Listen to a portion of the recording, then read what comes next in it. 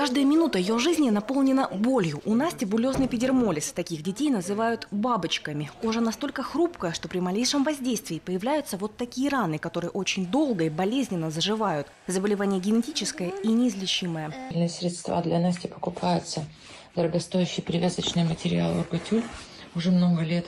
Сейчас у девочки поражены 80% кожи. Специальных бинтов нужно огромное количество. В год на них уходит 2,5 миллиона рублей.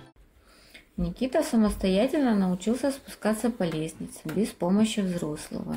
И это большое достижение для Никиты Требухова. У мальчика эпилептическая энцефалопатия. Из-за болезни постоянная головная боль. Единственное, чем успокаивает, видно, монотонные движения, раскачивания, снижает внутричерепное давление. Никита вместе с семьей живет в Югорске. Ямальцы помогают им уже 8 лет. Мальчику нужно каждый день принимать дорогостоящие противосудорожные препараты. Большое вам всем спасибо.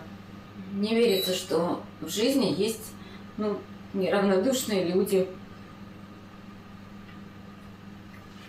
помогающие нашим деткам. Зданием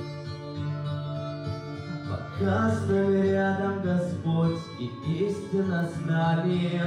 И весь зал встал. Женя Бондаренко решил так поздравить врачей Тюмени с их профессиональным праздником. Это спасибо им от него и брата.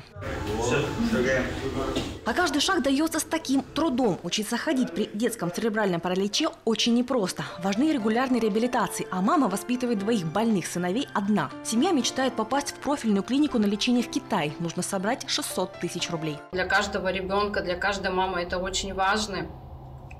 Мы очень ждем, и мы очень благодарны, что когда-то вы нас взяли под свое крыло. Благотворительный марафон «Твори, добро» – это 3 дня мастер-классов, спортивных мероприятий, лекций и не только. Здесь же полсотни мастеров представляют свою продукцию. Собранные средства направят в помощь больным детям. Мы собираем 5 миллионов 170 тысяч рублей для 9 ребятишек, которые страдают неизлечимыми заболеваниями. Ямальцы могут помочь детям и онлайн перевести средства по QR-коду, размещенному в группе марафона в социальных сетях. Виктория Воронецкая, Иван Гавриленко. Время Ямала.